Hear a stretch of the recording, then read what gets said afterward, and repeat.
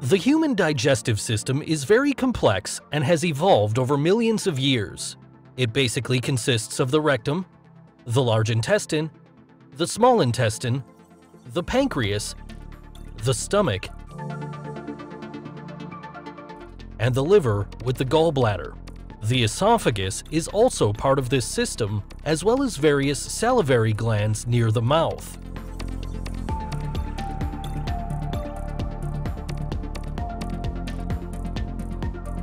First, the food is broken up in the mouth by the teeth and then mixed with saliva with the help of the salivary glands.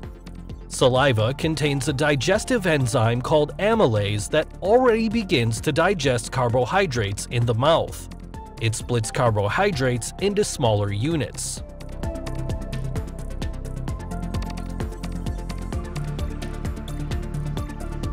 The ball-like mixture of food with saliva, also known as bolus, is pushed into the throat by the tongue, and finally into the esophagus, which propels the bolus to the stomach. The esophageal lumen, that is, the opening inside the esophagus, is very flexible, which allows boluses of different sizes to be transported. The esophagus consists of several layers. These layers occur throughout the entire digestive tract.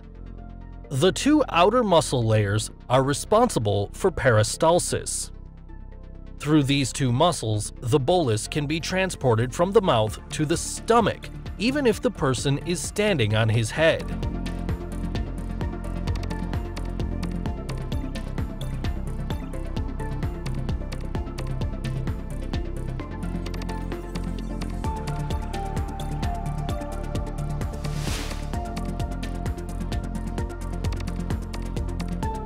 The stomach is often divided into 6 areas.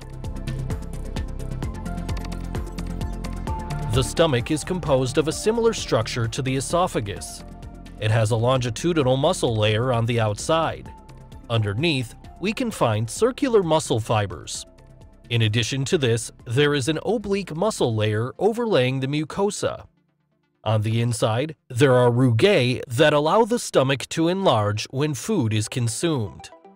The stomach wall contains gastric glands. They produce mucus, which is able to protect the stomach wall from the secreted gastric acid. Gastric acid is produced by simply smelling or seeing food, but also spices, and the stretching of the stomach causes the secretion, that is, the release of gastric acid. About 1 to 2 liters of gastric juice are produced per day. Since the esophagus does not have a protective mucus layer like the stomach and esophagus are separated by a sphincter. It relaxes when a bolus is pushed from the esophagus into the stomach and then contracts to prevent acid and food from going back up. Gastric juice consists, among other things, of hydrochloric acid, the enzyme pepsin, the intrinsic factor, and lipase for the digestion of fat.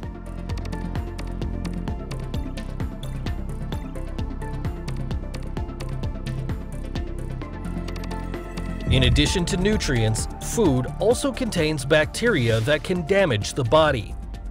The components of hydrochloric acid are able to destroy harmful bacteria.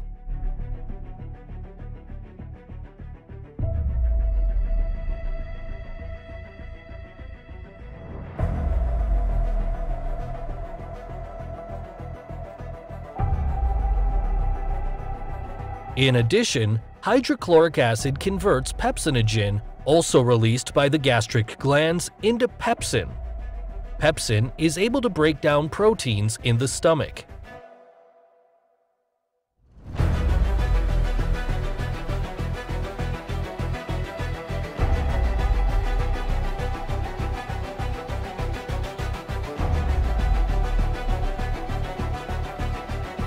For a vitamin B12 absorption in the small intestine, the intrinsic factor is needed, which is produced by the gastric glands.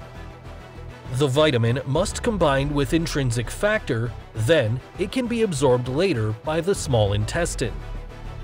Vitamin B12 helps keep the body's nerve and blood cells healthy and helps make DNA. It also contains gastric lipase, an acid-resistant enzyme for fat digestion. In the stomach, gastric lipase splits a triglyceride into a free fatty acid and a diglyceride, whereby only the free fatty acid can be absorbed by the body. More effective fat digestion takes place in the small intestine.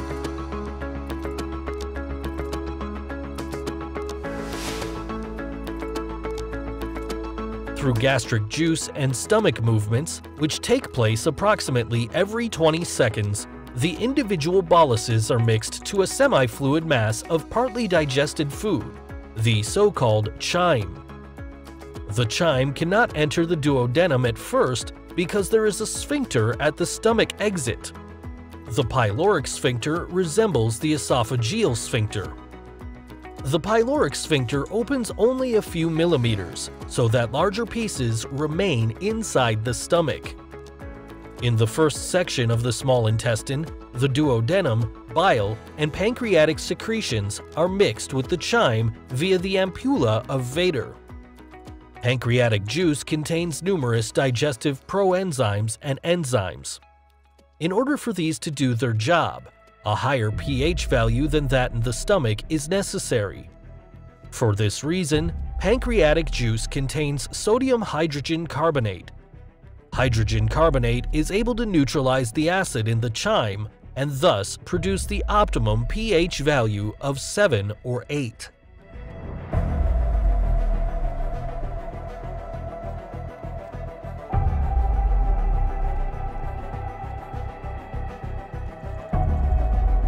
Pancreatic juice also contains proenzymes. It is only through enterokinase, released by the duodenum wall, that the proenzyme trypsinogen becomes trypsin, which can split proteins and activate other trypsinogens. We also find alpha amylase, which we had already found in the mouth. It now does the rest regarding the splitting of carbohydrates, which it converts into maltose and isomaltose.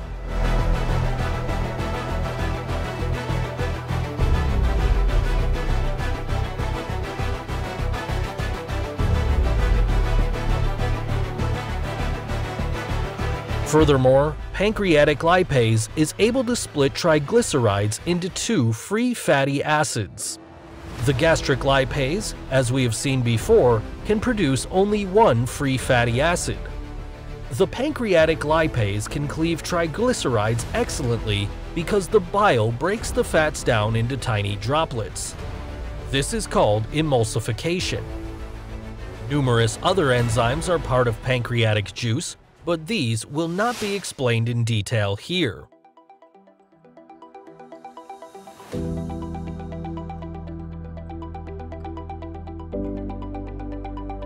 Bile is produced by the liver cells and transported to the gallbladder. The bile is stored in the gallbladder and finally added to the food in the duodenum via the ampulla of Vater. The pancreas also releases juice via the ampulla of Vater. The small intestine consists of 3 sections: duodenum, jejunum, and ileum. The ileum continues into the large intestine in the right lower abdomen. The duodenum and the jejunum have circular folds to increase the contact surface with the food. These circular folds extend about 1 centimeter into the lumen of the small intestine. These folds are covered with small finger-like projections called villi. Villi increase the surface considerably.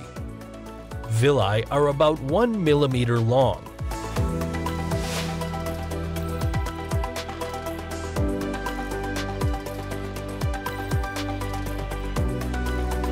Each villus contains blood capillaries and a lymphatic capillary called lacteal, which we will see later. The nutrients, marked green here, are absorbed by the villus and transferred to the blood capillaries.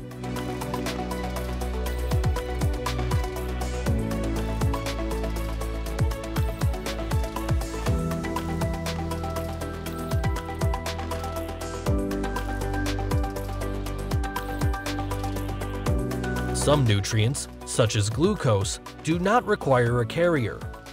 They are transported freely in the bloodstream. Other nutrients, such as iron, require transport proteins like transferrin.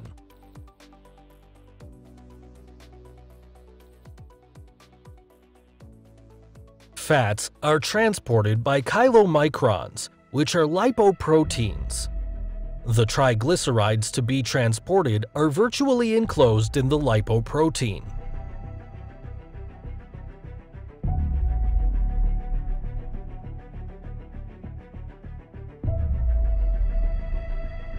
Chylomicrons and triglycerides are then transported through the lacteal of the villus. Each villus is covered by even smaller microvilli. They multiply the intestinal surface considerably. The microvilli absorb nutrients and transport them to the inside.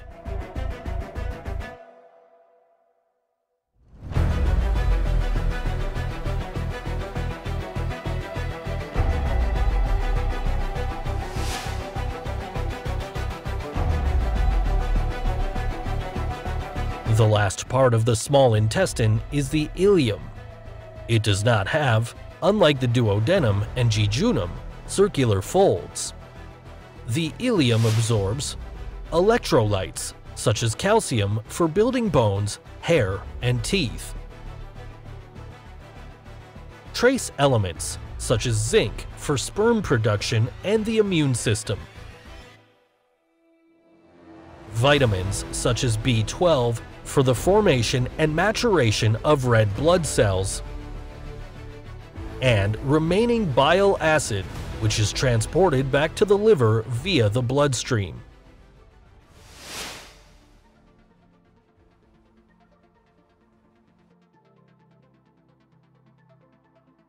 As with the esophagus, the food is transported by peristalsis. In contrast, segmentation contractions serve to mix the chyme, which is shown here in yellow and red, to make it easier to see the mixing process.